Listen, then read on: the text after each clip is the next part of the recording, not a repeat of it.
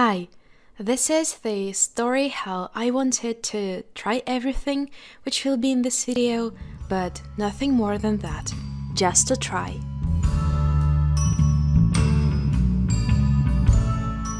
I was given such an old keyboard, and I thought that it would be interesting to refresh its look. It is really dusty and dirty, there are some scuff marks, but it still works pretty well. Before taking the keyboard apart, cleaning and decorating it, I took a picture of its case, because further it will be really difficult without it. Now we can screw everything off.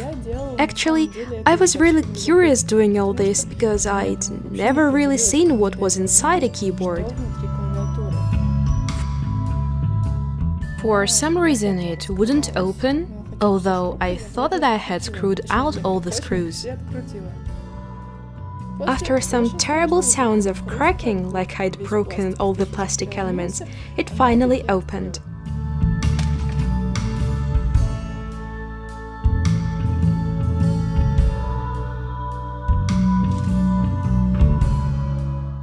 It was quite entertaining and fascinating to poke the opened keys.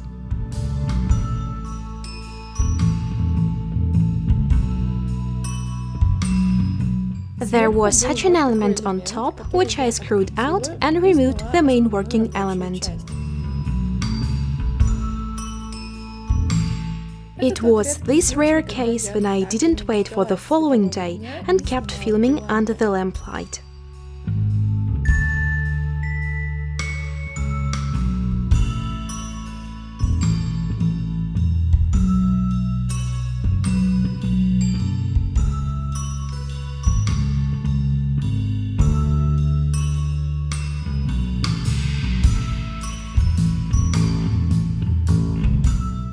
Before dyeing, I protected the spot for the diodes with a masking tape.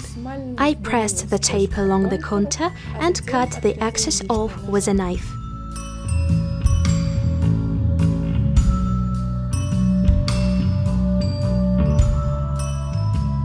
The letters on the case were a little voluminous and they weren't stickers, so I didn't manage to peel them off. I was a little worried that they would be seen after the dyeing. Well, we'll see. Eventually, I left them as they were, because there was nothing I could do, so I began removing the keycaps. And you know what? After I'd seen what was inside, I think that I will never type and at the same time eat ever again.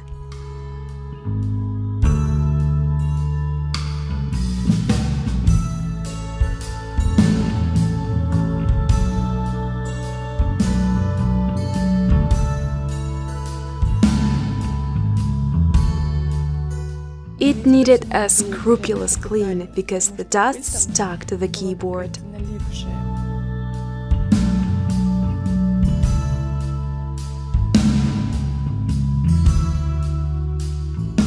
I filmed this video in December, and it was too cold to dye the keyboard outside, so I went to my basement.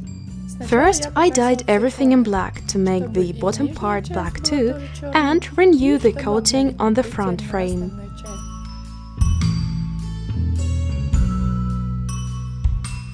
Now it's much better.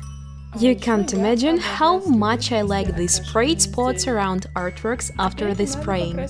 Now we need to dye all the caps. It was like a high level of meditation to place these caps and keep them from falling.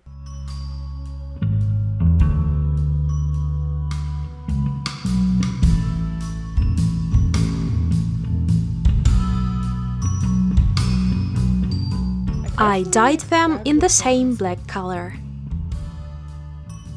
The keys from the upper panel had a different construction, so they were quite shaky, but at least it was possible to literally press them into the cardboard. The carcass now looks so renewed, and the texture turned out nicely rough.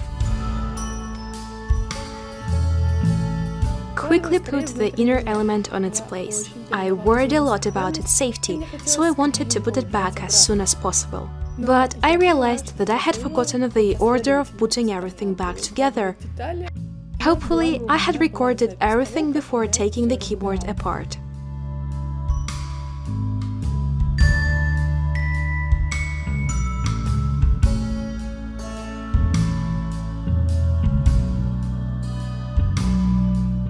I connected it to my notebook and with bated breath I checked whether everything was alright.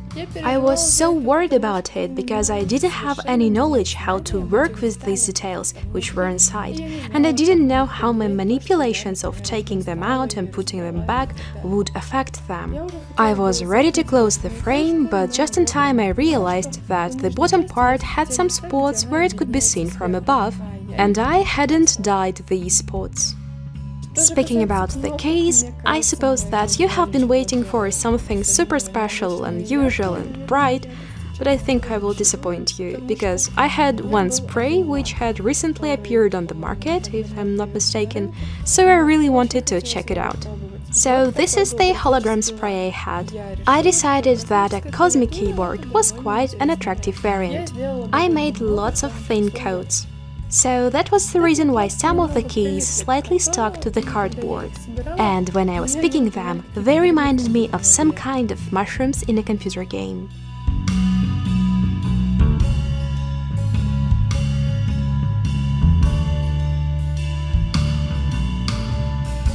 And the finish was super cool.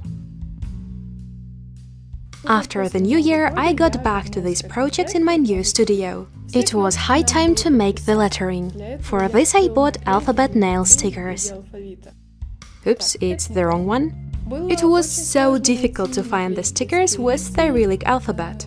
But I found one brand which produced them, and just in case, I bought 2 sheets of stickers. But Latin I had in white and in silver colors. After I'd put these 2 variants onto the keyboard, I made a final decision into the favor of the white stickers, because they are more noticeable. I also bought a mold for Keycaps because I'd seen absolutely amazing works by Jelly K. Each K was like a masterpiece. Of course, I wasn't going to make something super cool. All I wanted was to make a try, as I've said at the beginning of this video. Before creating something super cool, I decided to cast these keys. But before that, I needed to do something with those keys I already had. In fact, looking at the spacebar, I realized that these keys wouldn't do. I mean, damn, no way they would ever do. So I put them aside and took up the stickers. First I sorted out the function keys, because they were different in size and it would make the whole mess of caps a little smaller. These stickers are stickers, not sliders, so they didn't need any soaking in water. That's why I used a sharp tool to pick the stickers up and then I stuck them on the buttons.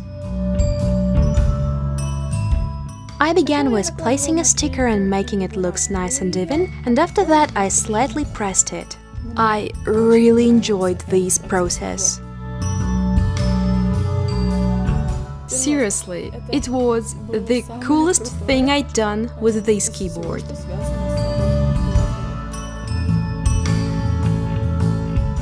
It was much harder with the buttons with letters, because the initial letters were barely seen anyway. But it really helped me to write the correct letters on every button. Speaking about Cyrillic, I used lowercase block letters, because uppercase letters were too big. I didn't take the letters in cursive, because the very first letter I decided to start with, which was the Russian letter U, was simply missing among these stickers. I decided that it was the sign, so I took different letters. Although there was no Russian letter U, but at least it was possible to make it out of T and O. The letters looked truly good on these key buttons.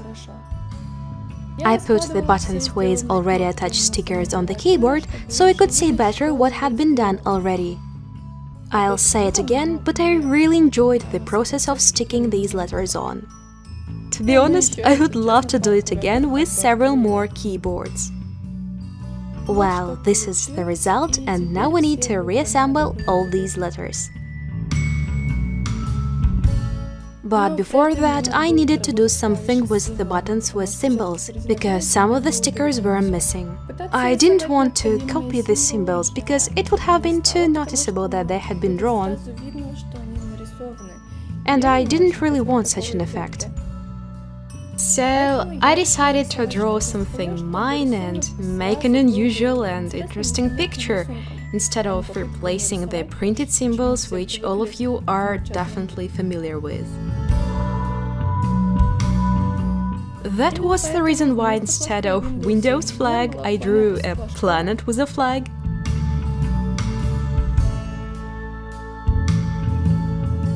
And instead of this button, I made a UFO with some rays. This is where I took the inspiration from, and I was super pleased with the way I changed the initial symbol. The arrow buttons I decorated with such triangles, which I glued with a little of super glue.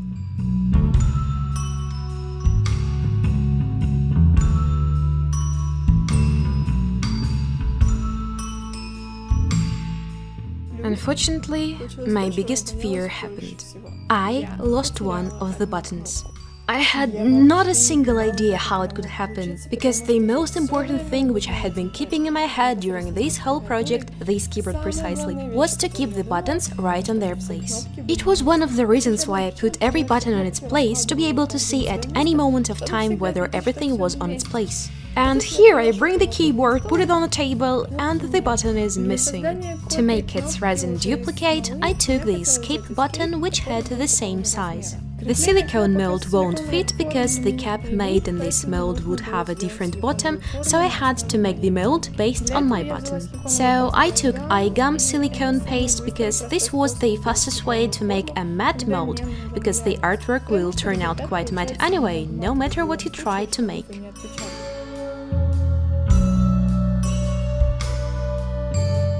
I mixed these two masses in 1:1 ratio, and at first I decided to fill these two deepenings in the button separately, because there was a risk that the paste won't spread there by itself. Yeah, after a while, when you fix your artwork in it, the paste will start spreading over, sticking to the upper edges of the artwork. It will make the art piece go deeper into it. I fully covered the bottom of the button, and after that, holding it like this, I dipped it into the bigger piece of paste.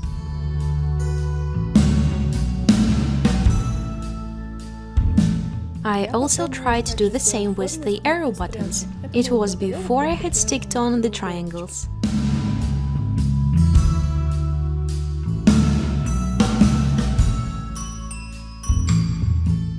It has a bigger hole in the bottom, but anyway, I was partially experimenting, so I simply dipped it into the paste math without additional manipulations. While it was getting hard, and it took about 30 minutes, I kept on drawing on the keycaps. I picked a spacebar and drew some tiny stars on it. Well, just to make it a little bit more interesting. And when I wanted to put it back on its place, I found the missing button. It saved me, because now you will hear the long because explanation. The silicone molds with my buttons turned out pretty good.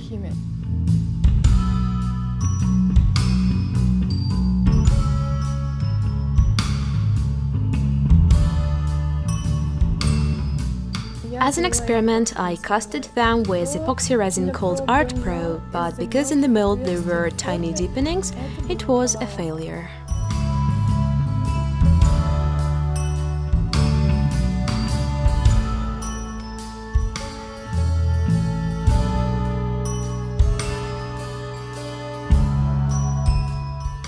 No matter how hard I tried to fill them with tiny drops of resin, there still were air bubbles, and as a result, there wasn't one of the crucial functional details of the button, which means that it wasn't possible to attach this button to the keyboard.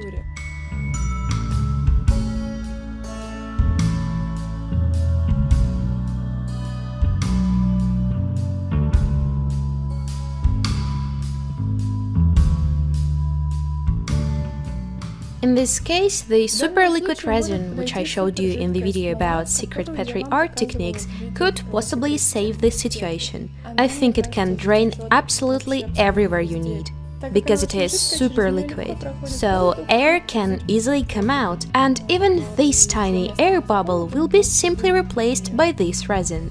So this resin would be a perfect solution in that situation, but mine was at the summer house. And I didn't really need that button. So I didn't pause this project till I reached my summer house and take this resin, make the buttons, wait till they harden and blah blah blah blah blah blah. And keeping this in mind and having all the required buttons, I still didn't make any more resin case for my keyboard. Well, I could make some colorful buttons, but I didn't make them because they would have turned out really and really thin. I think that I would have even vanished them with my sander, and nothing of this button would have survived. If you watched my video about sanding and polishing, you know that usually you must start with a coarse sander and end with a finer sander. And there are several steps which you need to make to achieve a perfect result. Only while I was editing this video, I realized that actually I could have made a special voluminous keycap and I wouldn't need to sand and polish and rub it off till there are holes in it. But such ideas come into my mind only when I'm editing and rewatching the filmed material, and so as a result I rethink everything. Plus, I was upset at that moment, so it also affected me. I was upset because the silicone mold for key buttons didn't fit my keyboard and it also didn't fit my brother's keyboard, so we couldn't do anything for him too. And it made me feel blue so much that I even doubt should I even post the story about this project. But this is my creation. Well, it is quite simple, but maybe it would inspire somebody to go and find in the old attic and old keyboard and make an element of decor out of it. Oh well, let's stop my fantasy and imagination here. I think that I'm not ready to get back to this project right now, because I have lots of other interesting things to explore and make. By the way, it is quite surprising for me why this, well, maybe not disappointment, but a total frustration stopped me, because usually everything is just the other way around. Such challenges give me energy and motivation to come up with 10 more possible solutions, but it seems like it didn't happen that time. Well, I think it wasn't just the thing I really wanted to make, I don't know. Before attaching the caps, I secured the stickers with transparent varnish.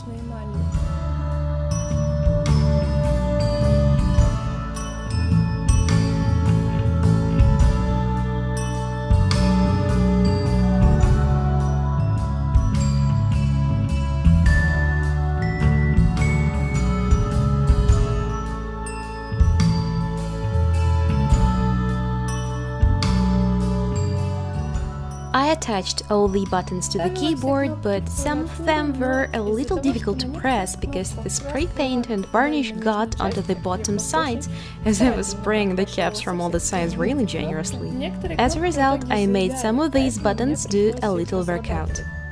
So I was tapping them really hard and everything became alright quite fast because the paint was simply rubbing off. Turning the keyboard like this helped me to find all the buttons which stuck. That was how I managed to find every such button and kept pressing it up and down. So if you want to draw on a keyboard, this is awesome, you can achieve a cool result. And no one will ever know that it was you who made it. But I advise you to cover the bottom part with a piece of masking tape to protect it from anything which could interfere with your further work. The only thing is that the caps will be shaky and you won't put them like I did during the spraying, but you can, for instance, glue them to something. I think that you'll find a good solution to this problem. Despite the fact that the silicone mold was too different from my keycaps, I decided to try it anyway, to make a review, so to speak, and it will give me an opportunity to tell you what specificities this work and the mold has, if somebody buys it. For this I took the Italian resin called Art Pro. To be honest, it leaked a little because I had screwed the bottle cap too bad. It didn't really matter because I keep all my resin in zip pockets. Next, I mixed the resin with the hardener. And thanks to the scales, I could make a super small amount of resin. I poured some resin into a different cup and dyed it in white with an acrylic paint. The transparent resin I was mixing pretty actively to achieve the consistency with tons of tiny bubbles to imitate the stars. I casted the mold with transparent resin and then I added just a little glitter to make a different kind of stars, if I can say so.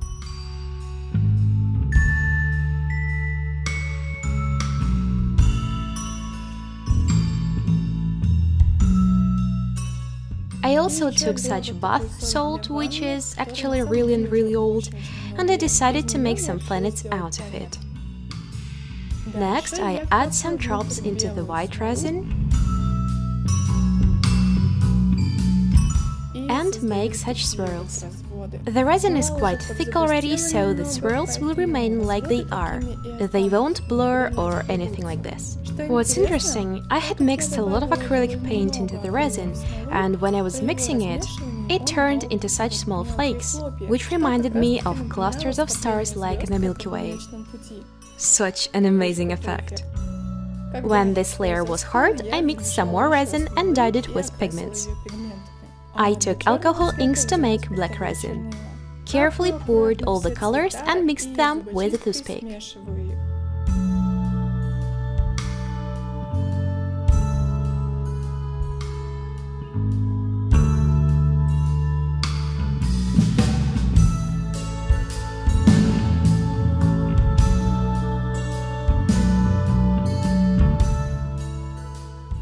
It is desirable to pour resin into the top of this mold in advance, so we could get this upper detail.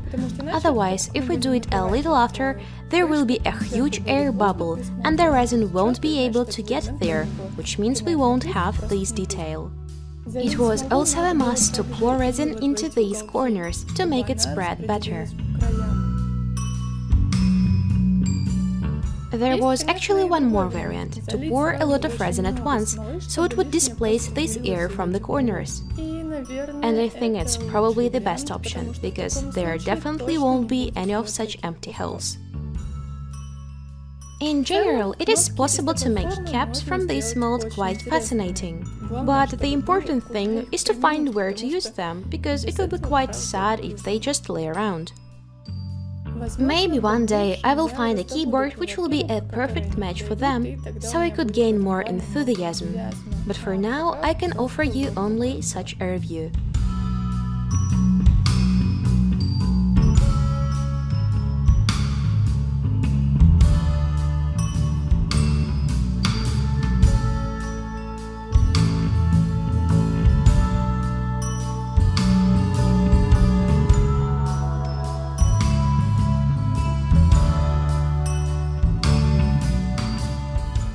I was curious to look at these caps closely, and what I can say is that these clusters of stars look absolutely magnificent.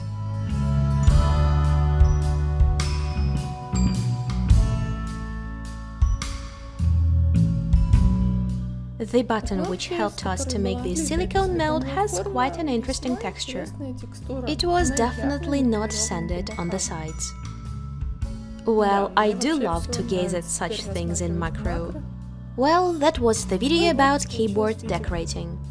I got very nervous about this video because I hadn't done anything special. I just told you about how awesome it is to put stickers on keycaps. But on the other hand, I think that this video will be a good example that not every creation of mine turns out a success. There are lots of situations when I want to create something, but at the same time, not that much. Well, you saw that at first I started making one thing, then I moved to the other one, and I even casted these molds with UV resin. It was a new experience to me because I tried to film under the artificial lamplight, and usually I do everything in daylight.